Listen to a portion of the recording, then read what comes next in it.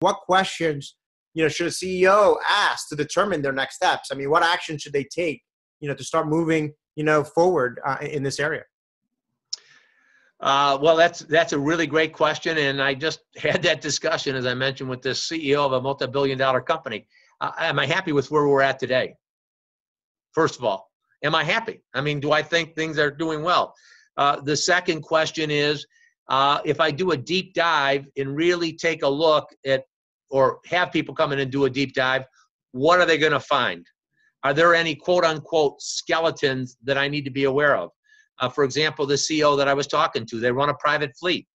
He's finding out some information about their private fleet that, basically isn't filtering up to his office.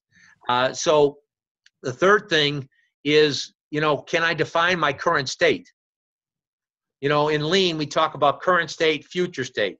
Well, it's great to talk about the future state, but in order to get to the future state, I need to understand the current state what that bridge is going to look like to get me to my future state. In a lot of companies, Adrian, we could give you several examples where they really, really don't understand their current state. And when we go and do that sometimes, Adrian, I just want to point this out. If your response back to me is, you don't understand our business very well, guess what? That tells me the problems are much bigger than, you realize, because in many instances, we understand the business, but really, we don't need to understand your business to understand that you're using more carriers than you need to do.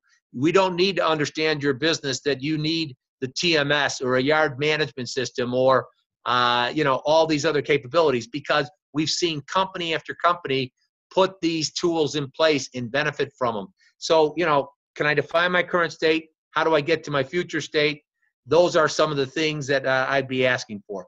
Does that make sense? Yeah, no, absolutely. Those are all great questions to get the process started.